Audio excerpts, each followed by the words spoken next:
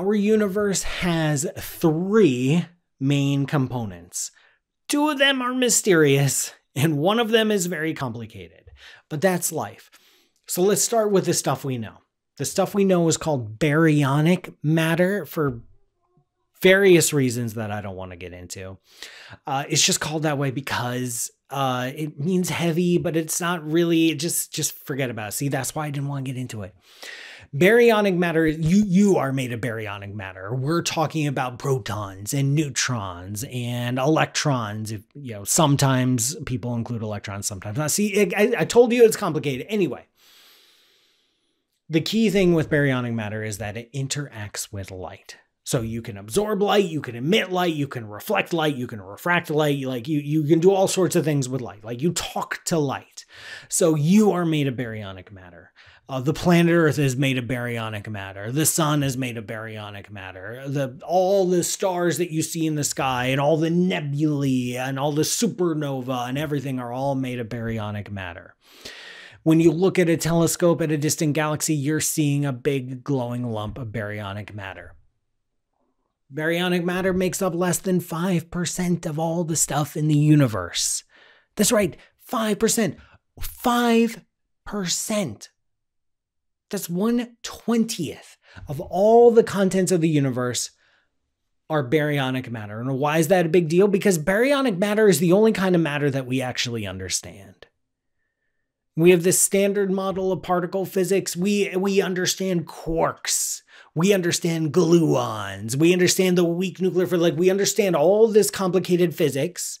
It took us centuries to figure out, and it turns out it's 1/20th of the puzzle. 95%, and this is such a beautiful takeaway, 95% of the contents of the universe are of a form unknown to physics. We know that we don't know what 95% of the universe is made of. Now, that 95% is split into two categories. One of the categories, taking up roughly 20% to 25% of the universe, is something called dark matter.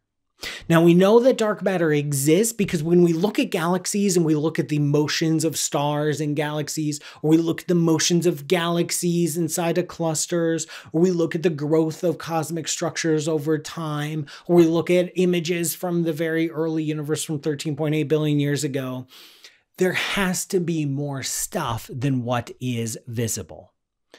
Because there's a lot more gravity going on than is just explainable. Like if you look at two objects and they're interacting through gravity, like a galaxy, the stars in a galaxy are orbiting so quickly that the galaxy should have just flung themselves apart. Unless there is an additional invisible component of matter in that galaxy. And then we repeat that argument all over the place and we end up with the conclusion of dark matter. Now, it could be that our laws of physics are wrong, that we're not understanding relativity, but relativity has passed every single observational test that we've thrown at it. So we don't think that's it. We really think there's something new out there. It's a form of matter that doesn't interact with light. A better name for dark matter is invisible matter. This dark matter makes up, like I said, 20 to 25% of the contents of the universe. It is the dominant form of matter in our universe and is completely invisible. We suspect that there's dark matter like flowing through this room right now, and it's flowing through your room right now. It's flowing through the earth. But because it doesn't interact with light, it doesn't really interact with normal matter. It just slips on by. The only way we know it exists is through its gravitational influence on normal matter. So that when you look at it like a galaxy and you see all the pretty spiral arms and all the stars and stuff, and it looks all cute, that little galaxy is actually embedded in a much larger halo. We use the word halo of dark matter, like a giant ball of dark matter, and at the very center is a little insy-beansy galaxy. In fact, everything we know about the growth of structures means you can't even form a galaxy without a big pool of dark matter there. So if there was no dark matter, you couldn't even form galaxies in the first place. We have evidence for dark matter everywhere. We have no idea what it's made of.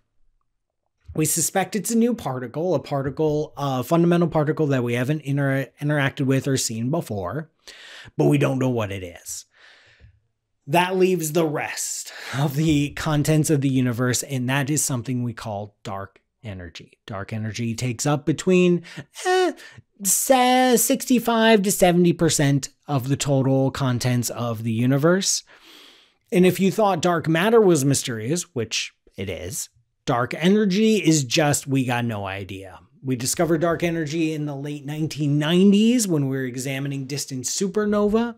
We found that the supernova are actually dimmer than they should have been, which means they were moving away from us faster than they should have been. They were farther away than they should have been. The only way to explain that fits with all the other available evidence is that the expansion of our universe is accelerating.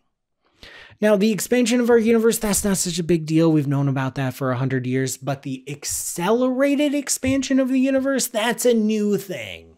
That's what cropped up in the late 1990s.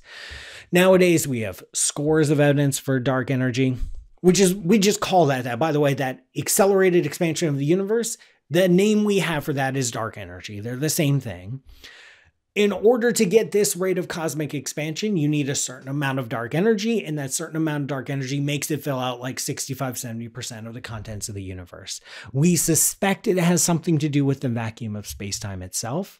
We suspect that as something that is like baked into the universe, like it's just part of the universe. Like if you have a chunk of random empty universe, you actually have a big bag of dark energy.